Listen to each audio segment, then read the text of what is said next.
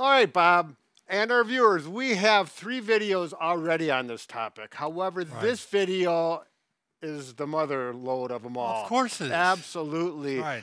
So stay tuned for details, and we'll show you 5 different ways to address those cramps. Bob and Brad, the 2 most famous physical therapists on the internet. And we're talking about leg cramps here because they're the most common. Hamstrings and calves are probably prevalent, but you get toe cramps, calf or thigh cramps as well. Typical causes of cramps, Bob. Number 1, night cramps. That's not a cause, but that's when they occur for a lot of people. And I don't know about you. Would you say that's more in the elderly people, maybe 50 and over? Yes, absolutely. I know myself, I get cramps when I stretch a certain way. Yeah. I've had a number of patients in the middle of the night. They are awakened by this painful cramps in their legs. And, of course, we talk them how to get through that. Also, athletes, people who exercise a lot. Maybe they exercise too much intensity. We can have some ways to deal with that. And cramps associated with fatigue. And this is like when you're maybe exercising or walking, and all of a sudden you start to feel pain associated with that. But there's something you have to know, that it may not be a cramp, and people get this confused, this pain, think it's a cramp, and it's actually a circulation problem. Even a test we can show you that you could try. Yep, absolutely. So we're going to start with number 1. Now this number 1, I've kind of put a few of them together, and I'm calling it under one. First of all, medications. If you're on medications, or you started a new medication, or you've changed something, that could lead to cramps. It's always those side effects, Brad. Yeah, exactly. So you need to check with your doctor to make sure that's not a problem. Dehydration. How many glasses of water, Bob? Well, they say 8 a day, but you might have to do more than that. Depends how big your glasses. I think how big you are. I think it's 8-ounce glasses. Is that kind of the general? Yeah. How much you sweat that day. And, there's a lot of factors. But many people, I know my mother, she's in her 80s, and she does not drink near enough. And, we're working on that. As you get older, I think you have less thirst. Yeah. I don't know. She still drinks a lot of coffee, though. Yeah, she does. That helps. Yeah, there's some water in there. Electrolytes, your diet. Make sure you're getting enough vegetables, fruits, good things like that. Or what do you use when you? Noon tablets, N-U-U-N. Yep. I actually take them before I go out and golf because I often will get a imbalance. Yep. And so a lot of perspiration, anything like that. That's always an option. And there's a lot of other products out there that offer that electrolyte in tablet form. And again, blood flow issues in a little more detail. If you are walking and you get cramps in your calf or your feet, my father had this. He always felt like his feet were cramping up. Yep. And it was a matter of blood flow circulation. They weren't cramping. They just didn't get enough. Claudication. There you go. That could happen in the calf. And possibly even a DVT. Deep vein thrombosis or blood clot. So if you dorsiflex your ankle. Bring it this way and squeeze on the calf and there's pain. That could be a DVT. It may not. It may not. That's not the best test, but it's still something you should get it checked on. Exactly. All right. Let's go to number 2. Let's look at those night cramps. Now, if you get a night cramp, you need to stretch the muscle to stop it. So in other words, if I'm lying here and I get a cramp in my calf, and what's going to happen is my toes are going to point down, and it gets painful. So either just pull your toes up this way. Sometimes you can. If it's a bad cramp, you actually got to get out of bed. Get some weight on. Point it down, and then put weight down, and stretch. And at that point, it's not fun. No, these things are very uncomfortable, painful. Not even uncomfortable is not even good. They feel like they're going to tear the muscle. Oh gosh!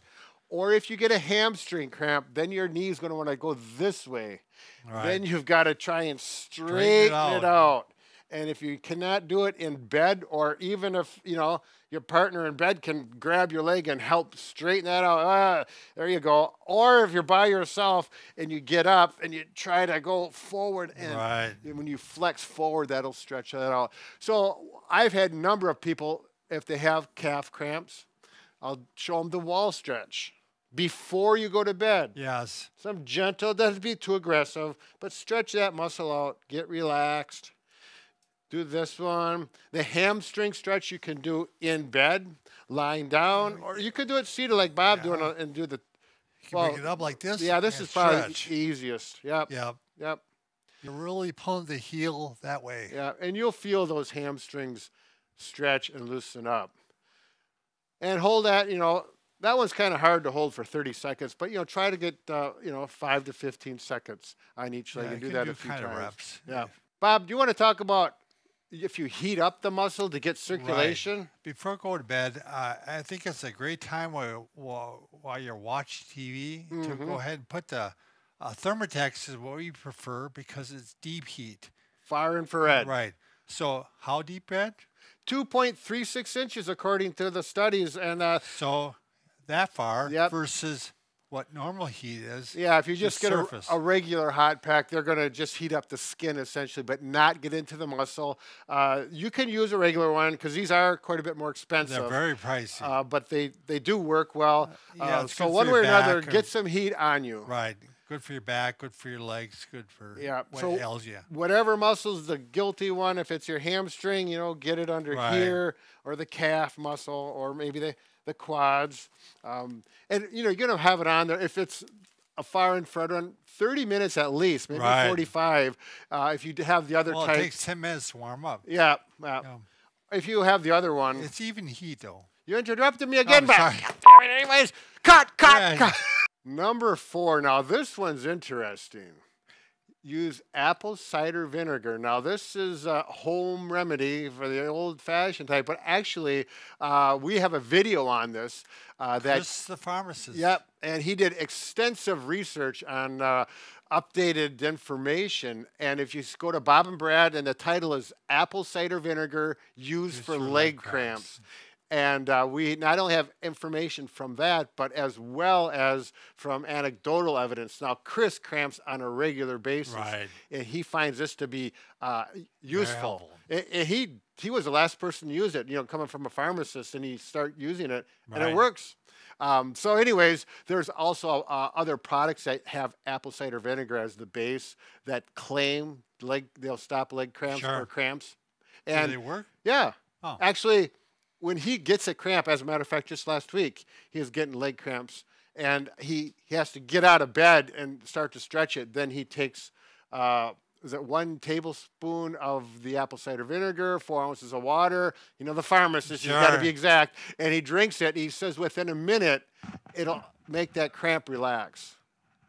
So, yeah, and, you know, he's got it figured out. There's a whole thing with the nerve connection between the taste and how the cramp mechanism goes on. And it's a theory, but yeah, and he swears by it. Works well for him. Again, that video we'll go through in detail. And number 5, the last one, Bob. Now, you actually found this originally. Right. It was sent to us, actually. It comes over the counter. Okay. It's called TheraWorks, and you want to talk about the reviews, Brad? Yeah, over 3,000 reviews, 4.5 stars, and 4 cramp relief for stopping cramps. I think it's TheraWorks helping relief. A lot of people. Yeah. Yeah. Yeah. So it seems to be working. We have not actually tried it.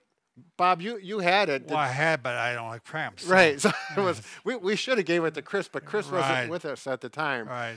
But anyways, it's worth a try, I think. You know, it's got good reviews. It's a foam. You spray it on and you rub it in before you go to bed. And there you go. I don't know. Does it smell good? I can't remember. That's all right. Yeah. So it's not going to be like one of those things that there's going to be a problem. Lay by you.